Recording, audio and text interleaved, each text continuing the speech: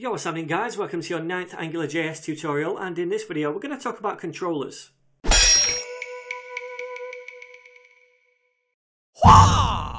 Okay then guys, so in the last tutorial what we did is make this module right here and we gave it a name of My Ninja App.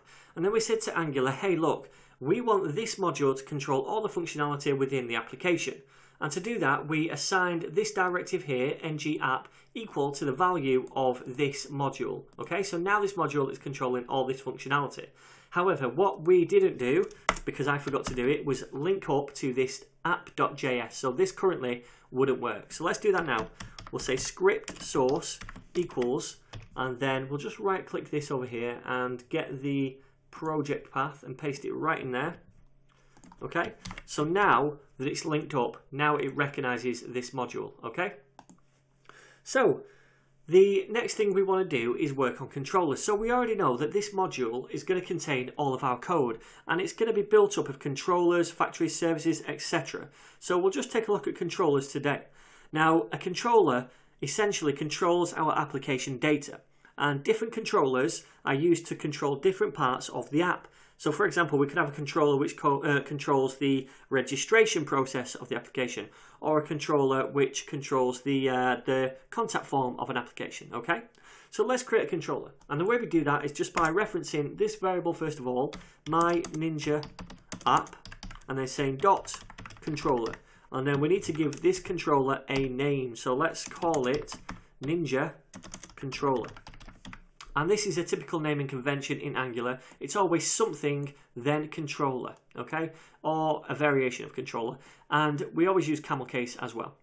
So the next thing we want to do is pass in a function. And then within this function is where all the magic is going to happen. So in here is going to be all the code which controls this section of the web page or of the web application. But we don't currently have that section set up in the application view. So let's do that now. Let's come over here and we'll just delete all this stuff right here, and we'll also get rid of that data. We're not going to be using that anymore. And we're going to do a simple div tag and then apply a directive to it called ng controller. And then within this, we put the controller name, which is this Ninja controller. So we'll copy that and paste it right in here. And now guys, within these two divs right here, or this one div, is where our Ninja controller is going to control. This is kind of like the scope of its power. Alright, so we can now pass data between this controller, this section here on the application, and this controller. Alright? And to pass data between the two, we need to use something called the scope object in Angular. Now, the scope is essentially like the binding part between the HTML view and this JavaScript controller. And it's available to both of them. So we can apply our model or our data, as well as functions if we need them, to the scope object here in the controller.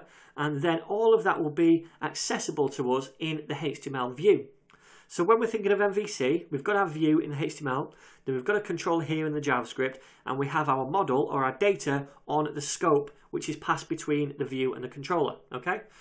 But to use the scope within this controller, we need to pass it into the function because it is a dependency, okay? We're depending on the scope, and we'll talk about dependency a little bit more later. But for now, you just have to pass this through. Then we can use it in this controller. So let's do a simple example. We'll say scope.message equals, and then we'll set that equal to hey y'all, something like that, right? And then we'll click save, and then right about here what we're going to do is just come in and we'll say p, and then we're going to output that message, and we just need to put message. We don't need to write scope.message because scope is implied.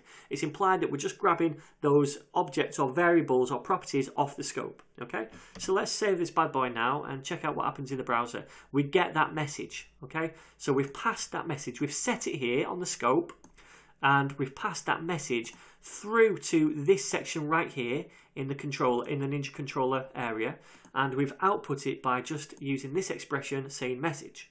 If we try to use this outside of that area, then this wouldn't work, okay?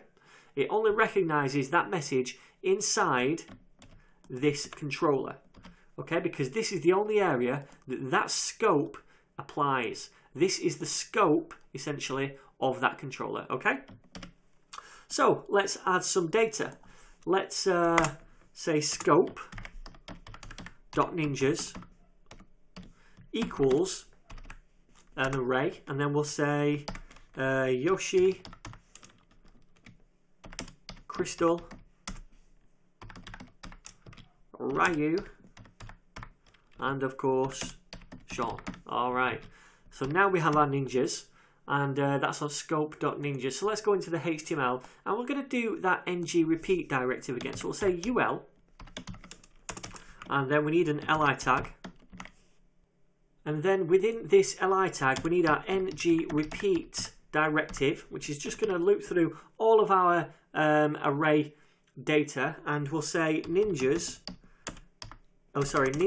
in ninjas. Okay, so ninjas is the name of this variable right here on the scope. Okay, so that's why we're putting it there. And remember, this can be anything. If you need a refresh on ng repeat, just hit the back button, go back a couple of lessons, and then what we're going to do is just output this ninja. So let's save that, and now we're going to see, oops, I've put ninjas, that's why they're coming out as arrays, just ninja, and now we're going to see each one of these output the same as before, but now it looks a lot nicer in this code. We're using the controller to give us this data, which is much better practice than just putting the data on ng init, and that controller is passing through this data on the scope object, which we have access to within this section here. Okay, because we've said that this section is controlled by the Ninja controller. So there's one more thing I quickly want to talk about, and that is this thing right here, this dependency. So we're passing this scope through as a dependency in this controller, and that's because we're depending on that scope, right? We need it. Now this is fine, but to protect this variable from minification, then we need to do this a slightly different way. And basically what I mean by that is when we start to minify JavaScript files in AngularJS, this doesn't always work. We sometimes need to protect the variable names. So the way we do that is by passing the function and any dependencies through an array after the controller name. So we do our square bracket open, and we'll put our square bracket end at the end of the function, okay? Because it's going to control, or it's going to hold rather, the dependencies and the function. And then we define our dependencies in quotation marks like that. So I'm going to say scope is one of them, and then I do a comma. And then the last one is always generally the function right there. If we had other dependencies, they'd go on like that within here. So dependency, you know, so we make a list of them like that, and the function would normally be the last one.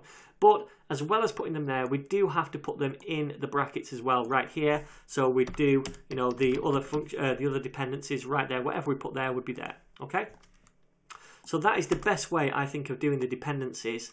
You don't have to do it for this tutorial if you don't like. I'm just going to keep it that way for now because it is best practice. Okay, so I'm going to save that, and everything should still work. And there we go, guys. That is controllers for you. We're going to take a look at in more depth at controllers as we go through this this playlist. But if you've got any questions for now, feel free to leave those down below.